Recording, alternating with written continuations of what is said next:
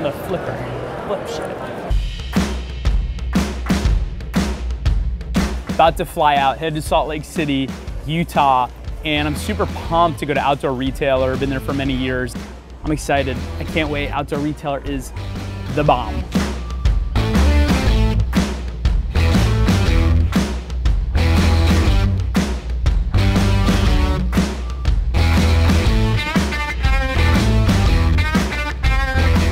To have just such a strong team here at OR with me here at Bold, with Lizzie here taking on more and more responsibility. She's killing it because she's been here for so long. She really understands the business and what we do and how to get in front of these clients. The game plan for OR is twofold. One, get back in front of previous clients or current clients. On the flip side, looking for new brands that could be potential partners of Bold. And then Steve, who just came on board, the dude's a shark. He's a killer when it comes to sales. These traditional agencies just are not giving them the results that they need. You know, so they're interested because they know what they're doing right now isn't working. I am so freaking excited to have this strong of a team. Fucking close business. All right, let's go. Let's just fucking do it. I'll feel it. Hi, Cristiano from Bold Worldwide. Hey, how are you? Good, man. How are you doing? Matt? Yeah. Brian. Pleasure, man. Thank you so much. John, how are you? Nice to meet you. If you're trying to get in with somebody or whatever that is where you're like, you just know that they're legit, you should be working with them, but they're like putting you on the cooler a little, switch the combo. Be like, listen, we're actually filming a show here, my CEO, something like forget we're talking business, like can I bring them over here, let's do something like that. If you either kind of get like caught up in the mud or they just won't fucking give you the time of day and they're a worthy brand, let's leverage every tool we got. They're huge.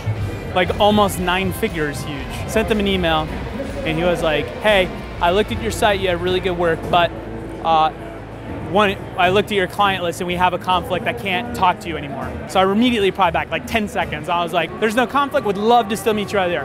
Radio silence. I've at least sent him 10 more emails, 5 LinkedIn messages, 2 videos. He's watched all of it, opened all of it, no response. So like this dude has been bombarded by me. And now I'm just like, hey, buddy. How are you? Good, how are you? Good, Brian Cristiano, Bold Worldwide. How are you, man? Who? Bold Worldwide.